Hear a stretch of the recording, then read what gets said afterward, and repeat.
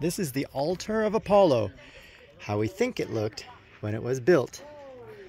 This is all that remains. A few pillars and a big stone slab, which was the entrance to the temple right there. And those are the many pillars of which this is all that remain.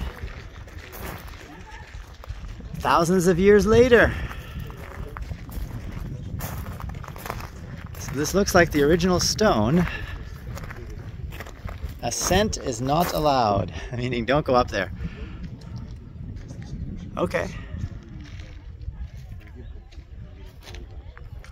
Well, the temple to Apollo, or the altar of Apollo, had a nice view. It's like a 5-star hotel. I'm being told to move. Okay, just a moment. That's the sun. Was Apollo the god of the sun? Yeah, and light and music and healing. So we have the sun, which is appropriate for the altar of Apollo. All right, this is what we came here to look at. Hi, Abby. Can you look at the camera so we can see you? Where are you? Yeah, I can't even see your face. Your Greek hat is covering you. Okay. You're not posting this because I'm... You are my first daughter, my beautiful Abby, and a future YouTube star, so of course we're posting this. Alright, here's the rest of my family.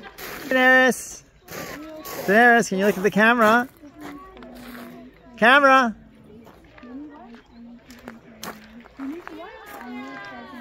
And a few more family members.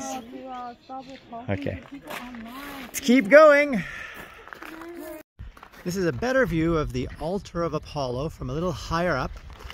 You can see everything. Now where are we? We're at the theater. So the theater is this construction where people would sit up there like in the bleachers and then watch the performance here at the base. Now in 1930 they actually had a performance with lots of real people, and we have some photos of that right here on the info panel.